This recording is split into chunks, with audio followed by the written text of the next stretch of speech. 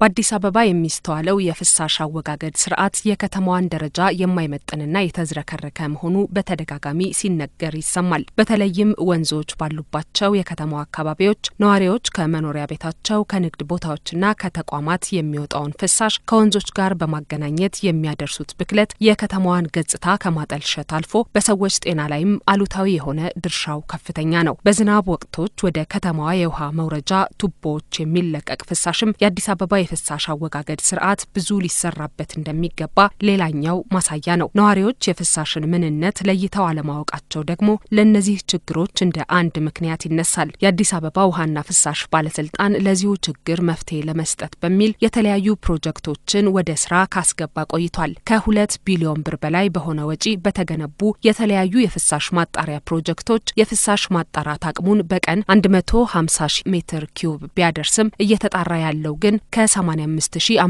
ሜትር ኪዩብ እንደማይበልጥ ከባለስልጣን መስሪያ ቤቱ ሰምተናል። ይህ ደግሞ በቀን ከ400,000 ሜትር ኪዩብ በላይ ፍሳሽ ከምታስወጣ ከተማ በጣም ዝቅተኛ መጠን ያለው መሆኑን በባለስልጣን መስሪያ ቤቱ የፍሳሽ ማንሳት ማጣራትና መልሶ መጠቀም የስራ ሂደት መሪ የሆኑት አቶ ዘካሪያስ ፋንታ ነግረውናል። ባለስልጣኑ ያስገነባቸው የፍሳሽ ማጣሪያዎች ሙሉ በሙሉ አገልግሎት እንዳይሰጡ ያደረገው ምክንያት ምን ይሆን? አቶ ዘካሪያስ ይህን ብለውናል። ማጣሪያ ጣቢያዎች በተገነቡበት ኢሚዲየትሊ እንደ ፋብሪካ ወዲያውኑ መጠቀም የማይችልበት ሁኔታ ምንድነው የሚለው ነው። አንድ ፋብሪካ አሁን የፍሳሽ ማጣሪያ ጣቢያውን እንደ ፋብሪካ መውሰድ እንችላለን።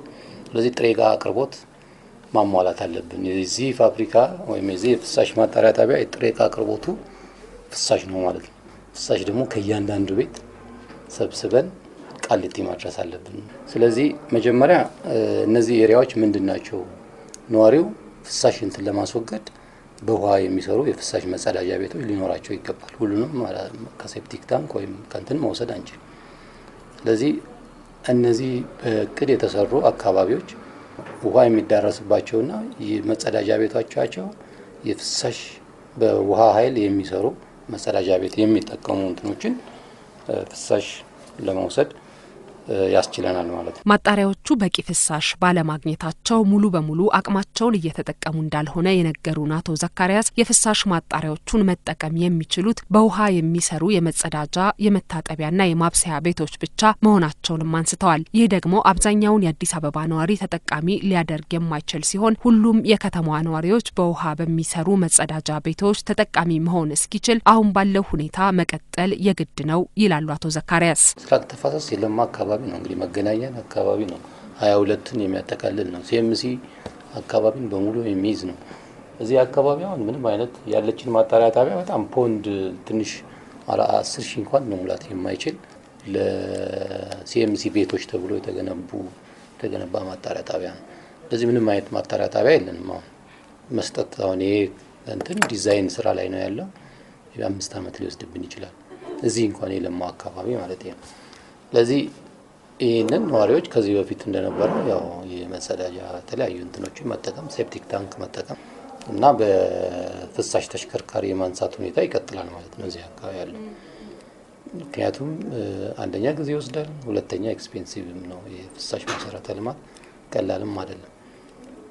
አማራጭ የሌላባቸው አካባቢዎች እና በውሃ የማይጠቀሙ አካባቢዎች አሁን የሚጠቀሙበትን ይዘው የሚቆዩ ነው የሚሆነው ማለት ነው። አሁን አገልግሎት እየሰጡ ያሉት የፍሳሽ ማጣሪያዎች በተገቢው መልኩ ስራቸውን እንዳይከውኑ ምክንያት የሆነው ሌላው ነገር በፍሳሽ መስመሮቹ የሚለቀቁ ከፍሳሽ ውጪ የሆኑ ነገሮችና የቁሳቁስ ስርቆት እንደሆነም ከስራ ሂደት መሪው ሰምተናል። ከመጸዳጃና ከመታጠቢያ እና ከማብሰያ ቦታዎች ከሚወጣ ፍሳሽ በስተቀር ሌላ ባዕድ ነገር መጨመር የለበትም። አሁን ስናየው ግን አሮጌ ብርድ ልብስ ይጨመራል፣ ጨርቃ ጨርቆች ይጨመራሉ፣ ጠጠር ምናምን የመስታወት ስባሪ ሱም ብቻ አይደለም።